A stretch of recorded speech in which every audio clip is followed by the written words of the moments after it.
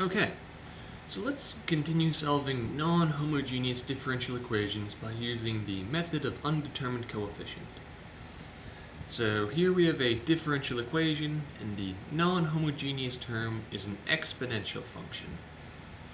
So the first step in the method of undetermined coefficients is try and find the general solution to the homogeneous version of this.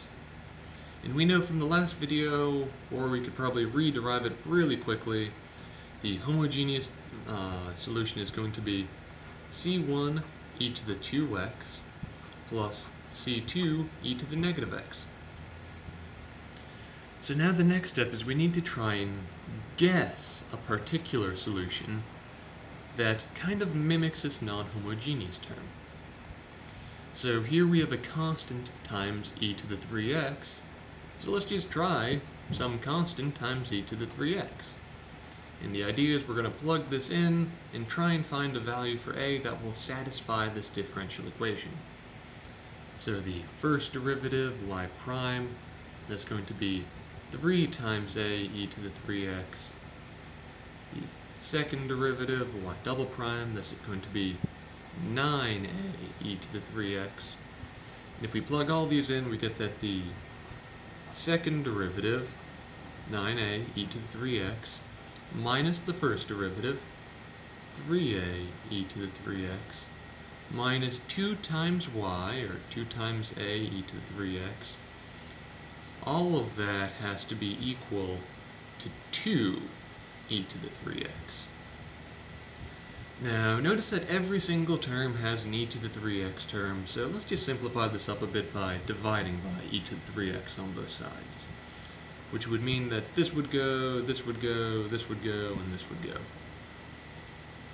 So now we're left with 9a minus 3a minus 2a, or just 4a, is equal to 2, which means that a is equal to 1/2. So the particular solution, 1/2 e to the 3x, will satisfy this differential equation. Now, the main takeaway point with this example is, if your non-homogeneous term is an exponential function, then you should probably guess like a scaled version of that exponential function. Because we know when we take the derivatives, we'll recover that function in each term. And when we plug in all the derivatives, we want them to cancel out and leave that function remaining. So essentially, if you ever see an exponential function, then guess something of that form. So now let's go on to another example. Now let's go on to y double prime minus y prime minus 2y. All of it is equal to 5 times sine of x. So here our non-homogeneous term is a sinusoidal term. So we know that this will have the same homogeneous solution, so let's just try and go ahead and guess the particular solution. You may be thinking, okay, let's guess a constant times sine of x.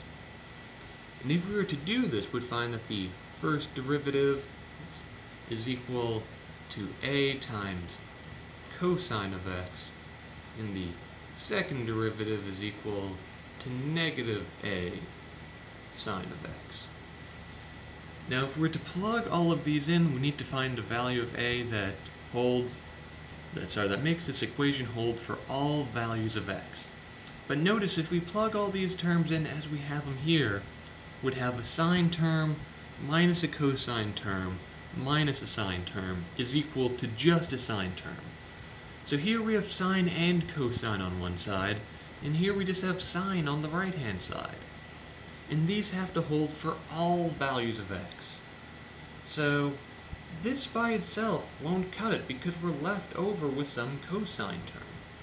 Which means, let's try and add a cosine term to our particular solution.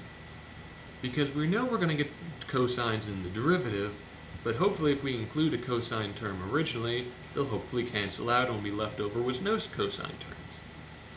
So if we take the derivative, we'll get minus b times sine of x.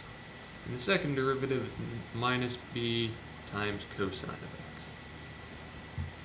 Now let's just go ahead and plug in all these derivatives into this differential equation. So this may take a bit of space, but here we have the second derivative, negative a sine of x minus b cosine of x minus the first derivative, a cosine of x minus b times sine of x.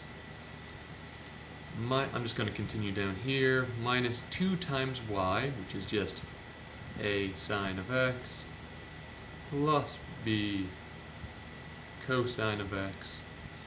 All of that has to be equal to 5 sine of x.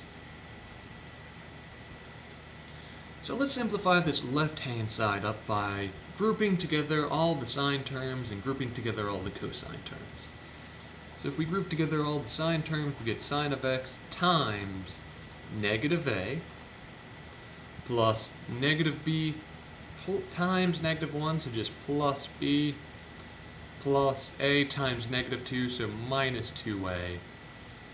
Now if we group all the cosine terms, we get cosine x times negative b plus negative a plus negative 2 times b, and all of that has to be equal to 5 sine of x.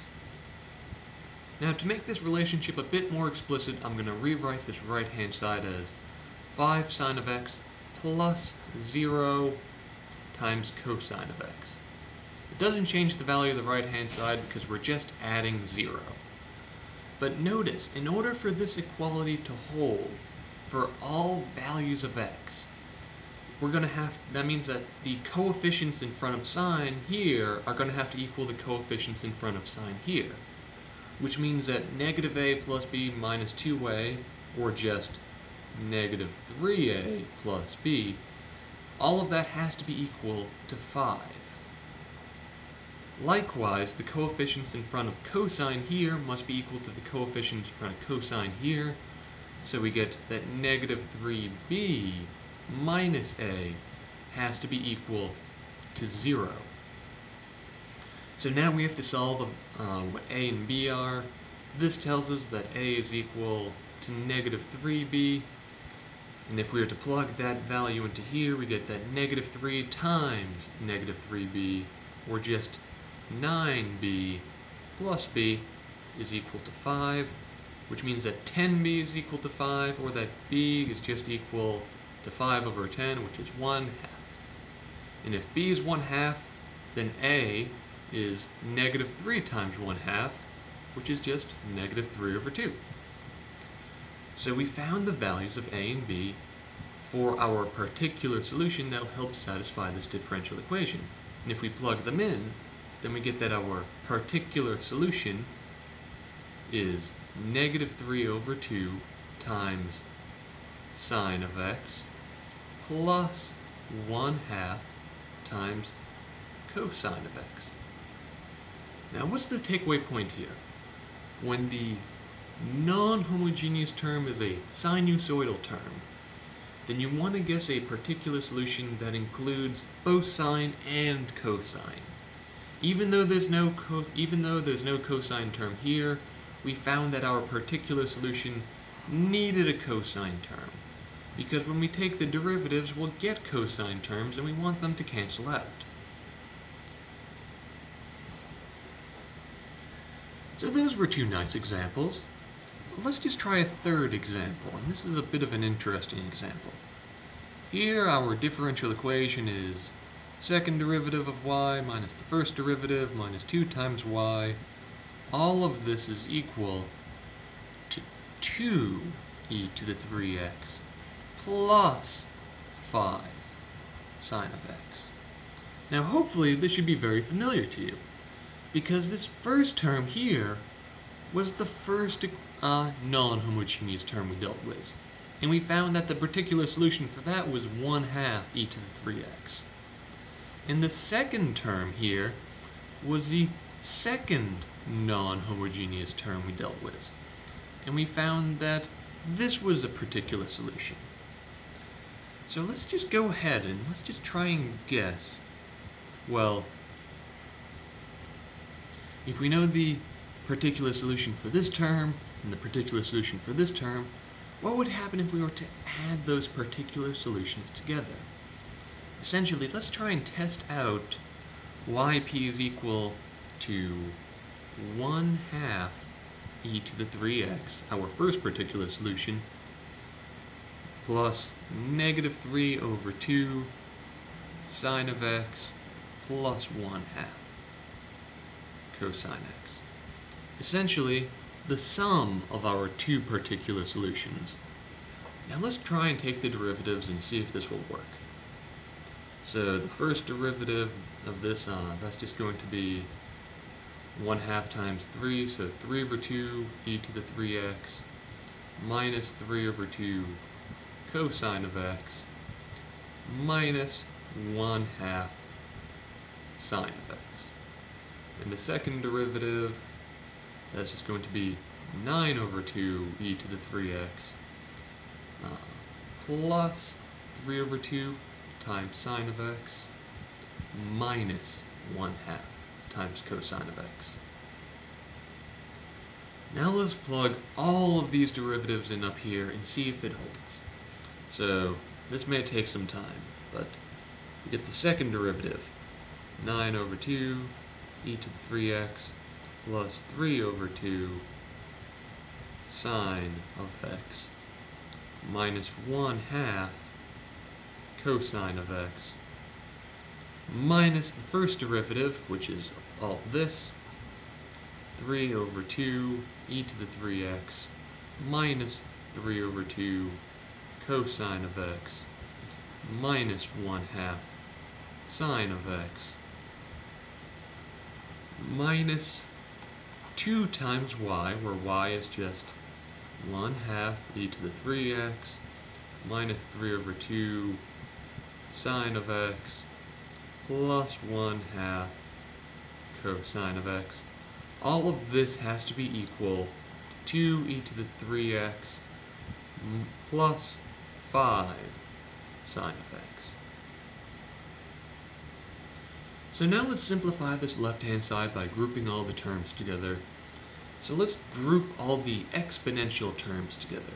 So e to the 3x times 9 over 2 plus 3 over 2 times -1, so minus 3 over 2, and plus 1/2 times -2, so minus 1. And those are all the exponential terms. So now let's group all the sine terms. So we have sine of x times 3 over 2 plus -1/2 times -1, so plus 1/2 plus -3 over 2 times -2, so plus 3. And let's group all the cosine terms. So cosine times -1/2 plus -3 over 2 times -1, so plus 3 over 2 plus 1/2 times -2, so minus 1. And all of that has to be equal to this up here. So now let's simplify this up. We're going to get that we have e to the 3x times 9 over 2 minus 3 over 2, that's just 6 over 2, or just 3, minus 1, that's just 2. Then we get plus sine of x times 3 over 2 plus 1/2 is just 2, plus 3 is 5, plus cosine of x times -1/2 plus 3 over 2, which is just 1, minus 1, which is 0. So we just cancel that out. All of that has to be equal to 2 e to the 3x plus 5 sine of x. And we see that they are indeed equal, which means that if you, we found that if you have a differential equation with a sum of non-homogeneous terms, And if you know what the particular solution is for each term, then the particular solution for the entire differential equation will be the sum of those particular equations. Because here we found that the particular solution for this is just the particular solution for this term plus the particular solution for this term. Now, let's think about why that is, and let's go back to our abstract math with focusing on linearity and linear operators. So let's just say that we have our differential equation and we're just going to rewrite it as a linear operator acting on y. Just a shorthand notation. And we know that this is equal to two non-homogeneous solutions, q1 of x plus q2 of x. And we found, just from working with these individually, that if we have two particular solutions, yp1, such that if you plug yp1 in the differential equation, we get q1 of x. And we found another particular solution, yp2, such that if you plug it into the differential equation, L acting on yp2, we get the other particular solution, q of x. So if we were to test out this differential equation acting on yp1 plus yp2, now here we can just invoke our property of linearity, and we know that this is equal to L just acting on yp1 plus L acting on yp2, our differential equation acting on both of those, and we know that this is just equal to q1 of x plus q2 of x. Which means the sum of the two particular solutions, yp1 plus yp2, would be a solution to this differential equation. So, basically, if you have a non-homogeneous differential equation that has multiple non-homogeneous terms, essentially what you can do is you can just focus term by term. Like if they had a sum of all different things like exponential functions, sines, polynomials, etc., you can tackle the exponential function separately, the sine function separately, the polynomial separately, and just add all of those particular solutions together to get the true particular solution for the entire differential equation. So, hopefully that made sense, and I'll see you in the next video.